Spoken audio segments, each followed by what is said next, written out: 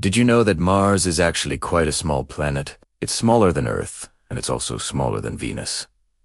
In fact, it's so small that if you took Earth and put it next to Mars, Earth would look like a giant. The surface of Mars is covered in a thin layer of ice, which is slowly eroded away by the wind, revealing the red sand underneath. This is why Mars is often referred to as the Red Planet. Mars has two moons, Phobos and Deimos, which are named after the god of war and his brother, the god of courage. The atmosphere of Mars is mostly carbon dioxide. This is why the air on Mars is not suitable for humans to breathe. Despite being smaller than Earth, Mars has more volcanoes than any other planet in the solar system. The largest volcano on Mars is Olympus Mons, which is 3 times the height of Everest. In the future, we may be able to live on Mars because it has plenty of water, just frozen. We can also grow plants there, because the soil contains all the nutrients that are needed. And since Mars is smaller than Earth, it would be easier to terraform.